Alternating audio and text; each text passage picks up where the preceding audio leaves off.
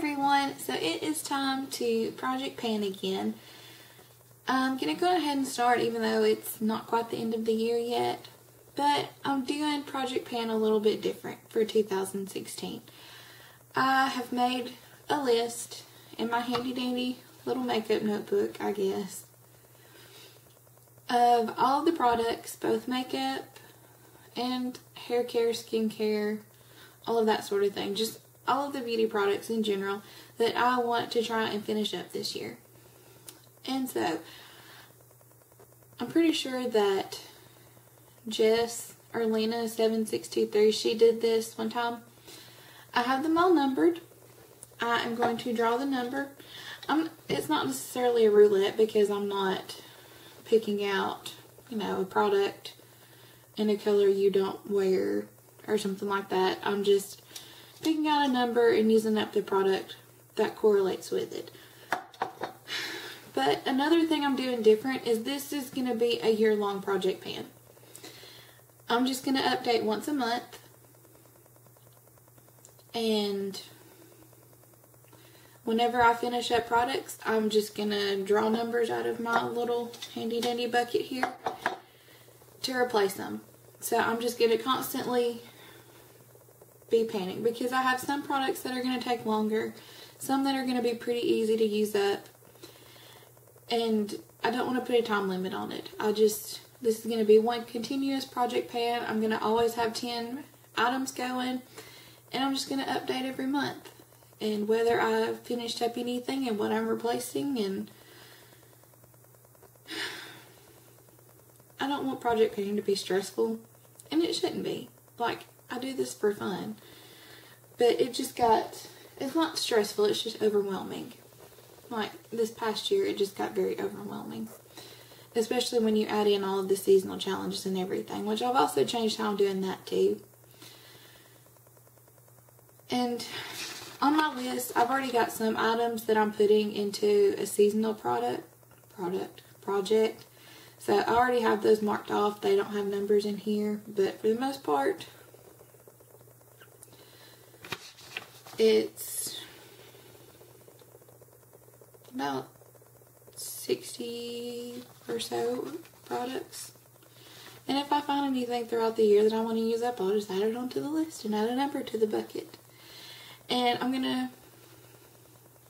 didn't want to put like 60 something items in front of me, so I'm going to draw the number out, tell you what it is, and then once I've drawn all the numbers, I'll go get all of the products and show them to you and measure them and mark them and everything like that. Okay. Let me shake up my bucket again and dance with it.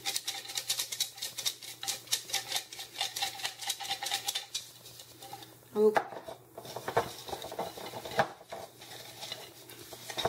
Just give me one. Okay, the first one is number 37. Which is my Marc Jacobs Sunset Eyeliner. It's like a gold bronze color.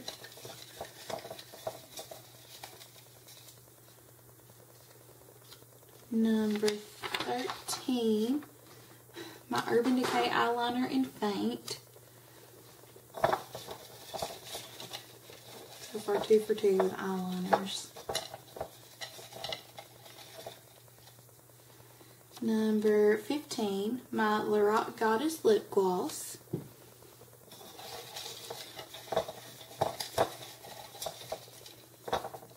Number 72, my Orly Top and Base Coat.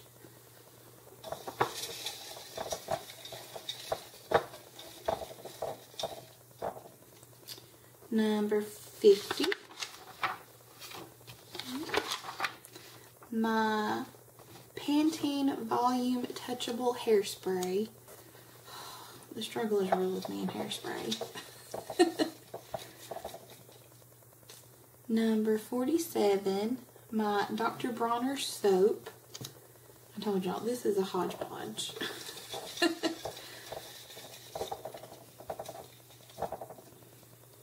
Number 33, my Pond's Rejuvenous Cream. Oh, that sucker's big. I'm going to use this. 1, 2,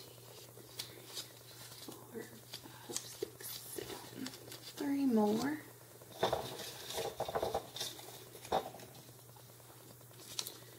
Number 22, my Pacifica Island Vanilla Perfume.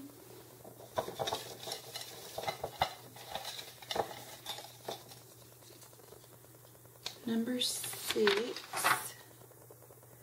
my Kaylin Gel Eyeliner, and I made a note, I just wanted to hit pan on it. Oh my gosh, that's 3 eyeliners.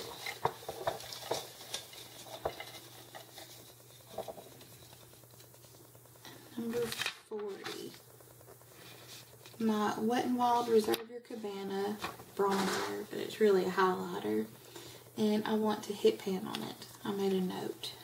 Is that 10? Let me double check. 1, 2, 4, 5, 6, 7, 8, 9, 10. Yes, that is 10. Okay, so I went and gathered up everything. I've got my first 10 items. First up is my Wet n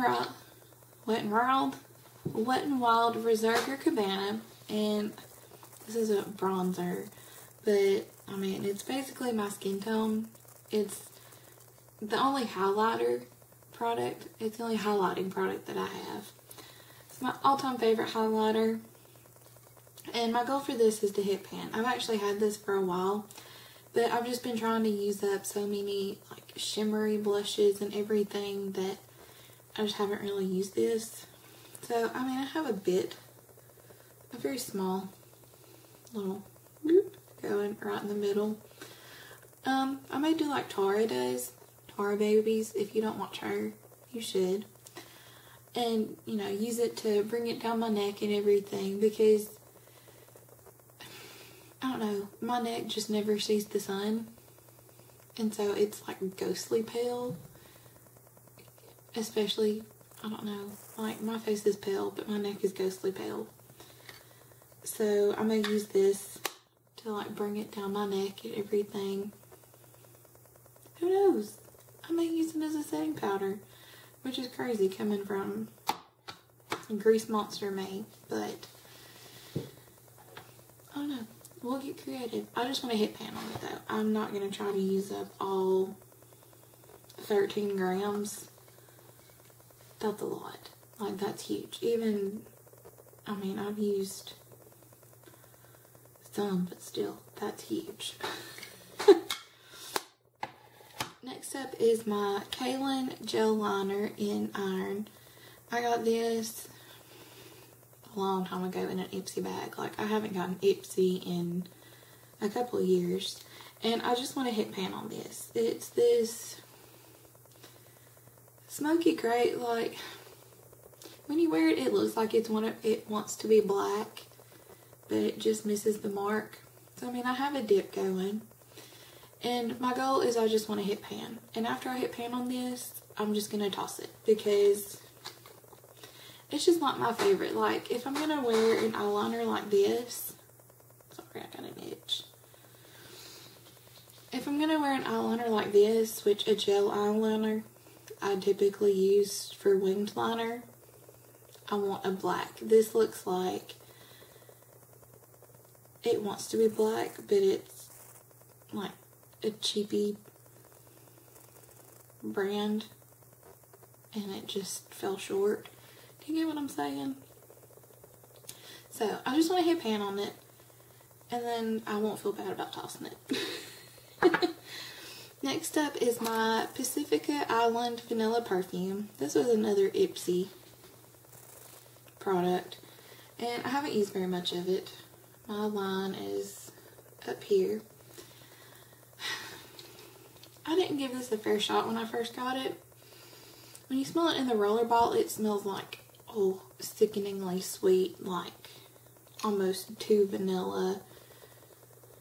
But when you put it on the skin and it warms up, it's this really nice vanilla scent. Like, it doesn't smell so sickeningly sweet. So, even though it's island vanilla, I think this will be good for year-round, especially starting out in the colder months. Next up is my Pond's Rejuvenous Cream. This bad boy is going to take a while. I can't see exactly where to measure, but for my next update, I'll get a better idea. It's like midnight 30 and I'm just trying to get this done. I'm like just under here. I use this like on my neck and kind of on my décolleté. I may try to start using this at night just to use it up a little bit quicker. I mean, it is an anti-wrinkle cream. It does have alpha hydroxy acid and collagen and everything in it, so I may use it at night on my face. I may try that and see how heavy it is on my face. Especially since we're in the colder months, I might can get away with that. I mean, it's okay. It definitely has the Pond's kind of powdery old lady smell to it, which kind of gets to me, and I kind of want to get rid of it, mainly because of that. Next is my Dr. Bronner soap. This one's going to take a while too. This is my Dr. Bronner's Magic Soap 18-in-1 Hemp Lavender Pure Castile Soap. On here it says that it's only good for 24 months, and I don't think I'm but a few months away from that, and I'm only to here because I use this to clean my beauty blender. I'm about to start using it to clean my brushes, but you use a mixture of it. Like I use 1 part of this to 2 parts water for like my spray I use for my beauty blender or sponge or whatever. But I mean, it says on here that you can use it for body wash and everything, and I know Leanne says uses this as body wash, so I may even start trying that because I'm almost out of my body wash. So I may even try that. I may try it for hand soap. It says it has 18 uses, so I'm going to see what the 18 uses are, and I may try all of them. Next is the Pantene Volume Touchable Hairspray. I don't know, since this is in like a pump bottle, if this is going to go quicker or take longer than the aerosol. But this is also smaller than an aerosol. I haven't measured this either because this is brand new. Like, I don't think it's completely up at the top. Next time, like I said, I'll have a better like mark on here, but I haven't used it at all, so I'm just assuming it's, you know, up towards the top. I have such a hard time with hairspray. Hopefully, with it getting in, you know, colder months, my hair more staticky, I'm actually doing my hair more. And also, this is flexible hold, so I'm hoping maybe I can, you know, brush it out and it won't make my hair crunchy, because that's a big part of why I don't like hairspray, is I feel like once I use hairspray, I have to wash my hair like that day because it just feels crunchy and I can't do anything else to it. So maybe with the flexible hold, it'll be better. Next is my Orly Top and Base Coat. I didn't grab that. I'll insert a picture of where I am. So, I mean, basically, I use it for my top and my base coat. It's not my favorite. My favorite top coat is the Seche Vite. And I've heard Cassie from Thrift Thick talk about, on multiple occasions, how much she likes the Anchor base coat from Orly. So, those I want to purchase, but I want to use up the Orly, you know, base and top coat duo before I go and buy those, because the Orly base coat is 10 and Seche Vite, depending on where you get it, is 7 to 10. So before I go buy those, I want to use up this one first. Next is my Urban Decay. This is not Urban Decay. My Lorac Alter Ego Lip Gloss in Goddess. This is like a little free gift that I got when I purchased some Lorac lipsticks. And I have said on many occasions how I cannot stand lip gloss. This formula might be my holy grail formula of lip gloss. It's amazing. Like, it feels nice and slippery on the lips, but it doesn't feel like it's bleeding out of your lip line. It's not sticky. Your lips don't stick together. It smells like vanilla. I love it. Let me just give you a swatch. And I mean, how much is in here? 0.76 grams. I wouldn't think that this will take me too terribly long. And this is like a really pretty neutral color. So.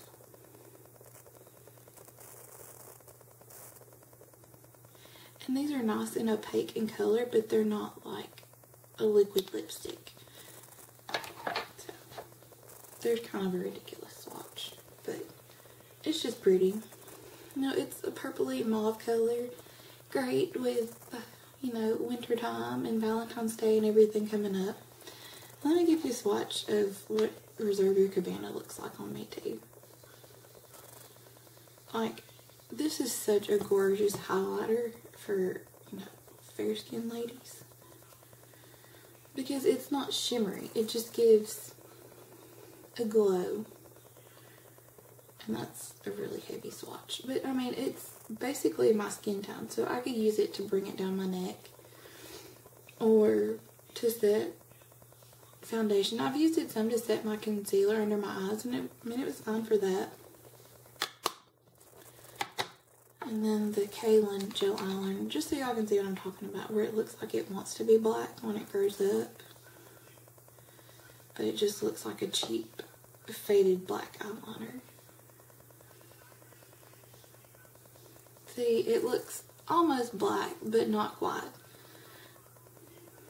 So, I just want to hit pan on it. I've used it as a base for smoky eyes, but I don't wear smoky eyes enough to justify having a base for it. And then my last two products are stick eyeliners. The first one is the Urban Decay Eyeliner in Faint. This is just a matte, kind of mid-tone brown shade. Really pretty. I think this would make a nice base too. I have an idea for using this. And if it works, I'll talk about it in my update. Well, I'll talk about it anyways, but you'll hear about it in my update. I got stuff all over my hands. So, this is brand new. Like, I've only swatched it. So, I started measuring it down here at this pink line. I got all the way up here to go.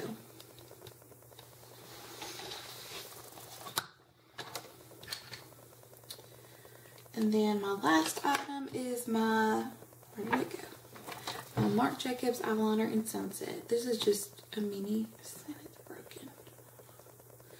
It's just a mini that I got in a kit last year. I love these eyeliners. It's just a nice, like, kind of coppery gold shade. But this one, these have such little product in them. Like, I started measuring on this same bottom line down here. And right here is where I have. So, I think a couple weeks of wearing this consistently and it could be gone. So, I'm going to go clean up my hands. Subscribe. I'd love to have you. And until next time.